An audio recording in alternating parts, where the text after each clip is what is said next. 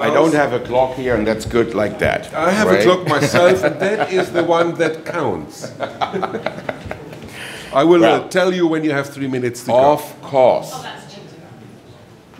That's not cheating. That's cheating. Yeah, that's cheating. That's not cheating. The question, and Manuel still has to learn, right? The question should be much more accurate. There will be no more surgery of the kind we do today for chronic rhinosinusitis with nasal polyps type 2 in 2028. If you ask that question, no doubt. Why is that? Of course, these monoclonals that come up now, they are not for non-type 2. So we have to say type 2. And of course, what we base our decision today on is the type of surgery we do today. So, what do you do with this patient? It's a true story. That patient had, when I saw him, he was 20 years. Sorry, Klaus. Can we switch off the lights and the first row here so that we can better read and see the pictures? Another 30 seconds. No, that was 10 at most. Anyway, this patient had 3 surgeries. When I saw him, he was 20 years. What do you offer him? Surgery number 4? Give him a sort of a ticket for surgery number 5 a year later? Proper operation. What? Proper operation. Not the kind of things we normally do. Because we obviously do not very good surgery. Of course, every individual, we all do surgery and never relapse. I know this story. But in St. Elsewhere, they don't do that kind of surgery.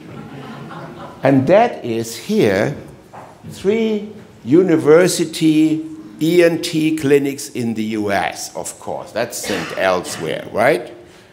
No, it's not St. Elsewhere. That is standard. And they have published 2016. So yesterday, that with 190 cases, I think, after 6 months, well, nearly 40% were back, and at 18 months, 40% were back with polyps. So is that the kind of surgery we will do in 2028? I hope not. Because that's clearly not the answer. This is not good enough. At least for the first 2 or 3 years, we should try to get really the recurrence rate down to near to or less than 10%. Okay. Why will surgery alone not be the solution? Because this is an immunologic disease. Look at asthma. Do we operate? Do we take out the lungs because someone has asthma? Not really, right? There are a lot of cells, and these are all dysregulated. And it's very complex and different mechanisms, but the decisive mediators here, our immunological knives, are IL-4, where is it? So we're here, 5, 13, IgE. These are our real knives for that kind of disease. Now we understand, and it's quite recent, this is 2017, but it developed over the last decade.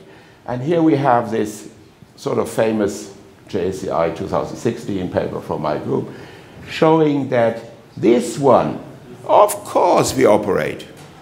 Sure, we do a great job. But that is non-type 2. Here it is getting more and more difficult. And if you go to that type, this will be really a challenge to do a very nice surgery. A surgery that overcomes the immunology. Because the immunology will tell us, not the surgeon skill so much. Of course, again, we have to change the surgery. But if the IgE is low, no surgery, no recurrent surgery if it's higher than that. Actually, ladies and gentlemen, these patients have recurrence in 80% over 10 years. And in 40%, they need at least one more surgery. So that actually is not really the solution. It is not a surgical disease. Now, if we look at it a little bit more differentiating, and we say, yes, surgery, non-type 2 surgery, sure, and we are great in that. Moderate type 2, we are getting a little bit in conflict already, and there's a lot of how much should we do, and is this too radical, and this empty nose, and I don't know what all these arguments are. Well, we have to understand that we have to do more than here. And here, in that situation, we really need to do the whole job. Now, who does that normally? Now, including draft 3. Totally mucosa out. Who does that? Come on, guys. Nobody? Well, then you have to change. This kind of surgery will not be good for the most severe type of inflammation. And that's what we proposed. I don't have to repeat that. Green means yes, you can take that away. Red means no, don't take that away. Because that's the epithelium we need to re-epithelialize. Okay, so the kind of surgery you all, because nobody raised their hand, does today, we will not do in 2028 for severe type 2 chronic rhinosinusitis with little polyps, okay? This is how it looks later. No disease, no polyps, everything fine, not dry noses, but really nice aspects. And the other solution, of course, as I told you, it's not a surgical disease, will be our knives, IL-5, IL-4 receptor alpha, IgE. Of course, I have to say, at the moment, these are proof of concept studies. But think further. Who of you takes part in a dupilumab study at the moment? 1, 2, 3, 4. What is your experience? Come on, fast, fast. I have only... No, that's not enough. Come on. 5 minutes. What did you see? Reduction in nasal polyp score, but the effect lasted for about 3-4 months. But at least they... How long? What study did you take? The 1 year study? 14146, so it's half a year. No. Who does take part in the 1 year study? Okay? 1 year study. Yeah? Good What? results. Good results Yes. means what? Reduction of the nasal polyps. Reduction? Yes. Disappearance. He just convinced you. No. Who saw that polyps totally disappear? Reduction. 4 to 3, 4 to 2. You didn't take part in the... There is no doubt. There is no doubt. So, okay, what do we do here?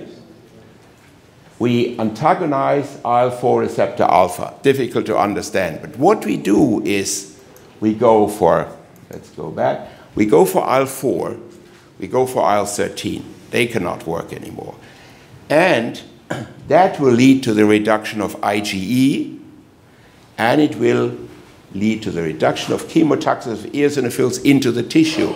So you have actually an anti-IL-4, 5, 13 IgE drug in one.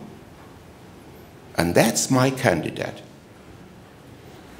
So this is how it looks. Yes, reduction over 16 weeks, but ladies and gentlemen, this goes on. It's not finished after 4 months.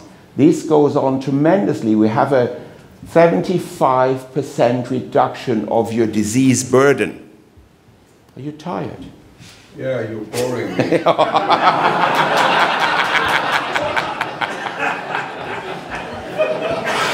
Manuel.